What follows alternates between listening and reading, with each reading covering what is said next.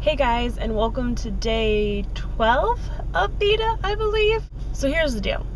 My sister, she's starting college this fall.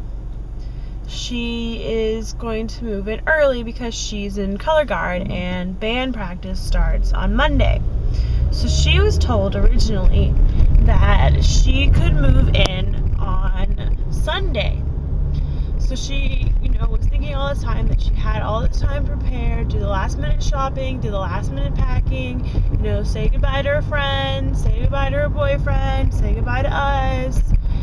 Then last night, about 11:30, she got an email from them saying that she can't move in Sunday and she has to do it today. Well, she's going to school in San Antonio, which is a 3-hour drive for us. So right now she is just freaking out about it because she was not ready.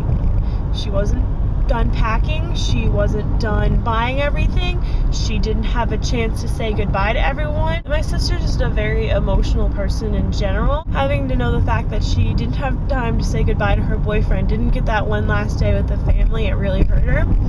And then the fact that I have been busy all week working on, so I'm gone. I work 9 to 5, and then with the drive, I'm gone from about 8:30 in the morning until about 5:30 at night. So she hasn't really got to see me, and the last 2 days when I've come home, she's been out with either her boyfriend or her friends or something. So she's just a little freaking out, and it's just a little sad that when I get home, because they're leaving this morning, that I'm going to come home and she's not going to be there. She doesn't even know if she'll be back until Christmas. She doesn't know if she'll be able to come back before that because of color guard. That sucks. Here's a little clip of her last night saying goodbye to you guys. Since you're leaving tomorrow, do you want to say anything to my subscribers? Since you've been in so many of my videos. Well, hello to Christine. No, I'm kidding. Slow zoom of the face. What? What? Okay, just try to laugh without me. Yeah. Anything else? Live a good life with no regrets. Have fun and always look on the bright side of life. Doo-doo. Doo-doo-doo-doo-doo.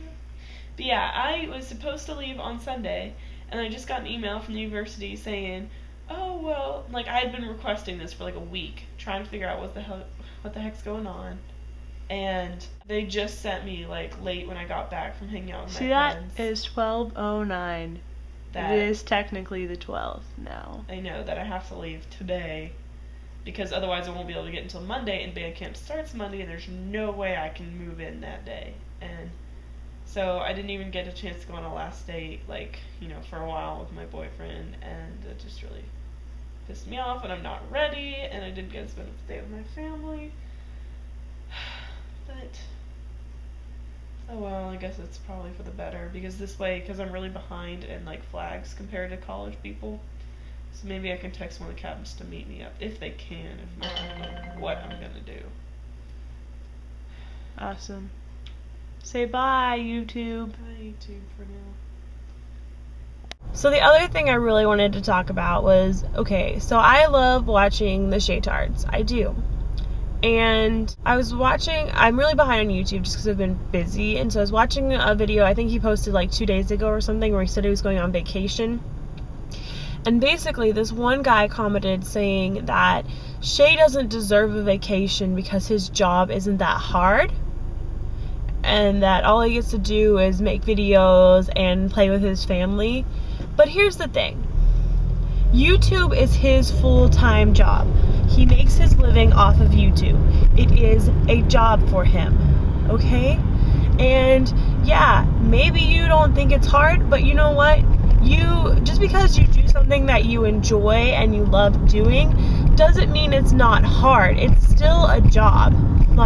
He still has to make a video every day, and and then he comes up with other ideas for videos. I don't think it's fair to say he doesn't deserve a vacation with his wife. I mean, he does a lot of fun things, but it's for work. And so who cares if he wants to take a couple days with his wife. He's entitled to it, okay, guys? Like, he still is doing this job. He wants a vacation, so what?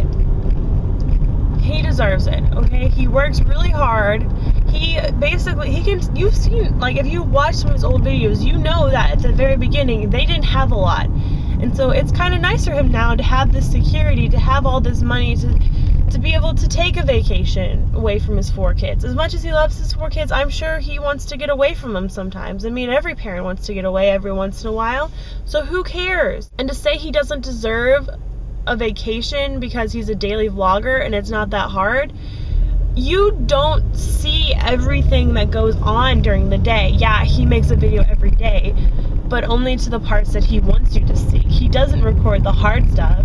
You know, he cuts out that stuff. He doesn't record it. Like, you know, he said that, you know, if you have a 15-20 minute long vlog, he says he uses about 98% or whatever of the stuff he films in his videos, which means if it's only 15 minutes of his day, that's not his whole day. So you don't see the majority of what goes on for his. So just to judge him and say something like that, it doesn't seem fair. You don't know his life.